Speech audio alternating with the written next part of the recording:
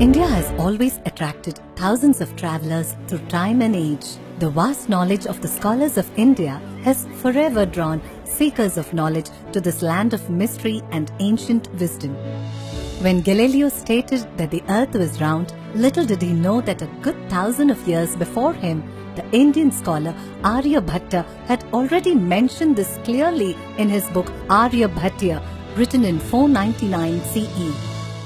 Aryabhatta and another scholar Brahmagupta went further on to correctly state that the earth rotates on its own axis and revolves around the sun.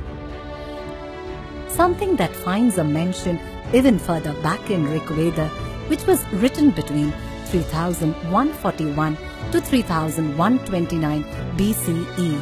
What the world called geography was known as Bhushastra for ages in India.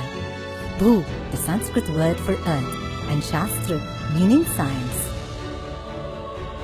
In 1030 CE, Al-Biruni, a Persian scholar who came to India, wrote of his amazement about India's vast knowledge in geography in his magnum opus book Kitab-ul-Hind.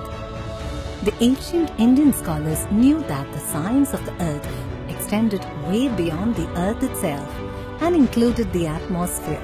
Lalacharya, in his work Shishyadi Vriddhi Tantra, speaks of the 7 atmospheric layers as Avaha, Pravaha, Udvaha, Samvaha, Suvaha, Parivaha and Paravaha. Thousands of years later, modern science recognized these as troposphere, stratosphere, mesosphere, ionosphere, thermosphere, exosphere, the home of knowledge, wisdom and philosophy for thousands of years.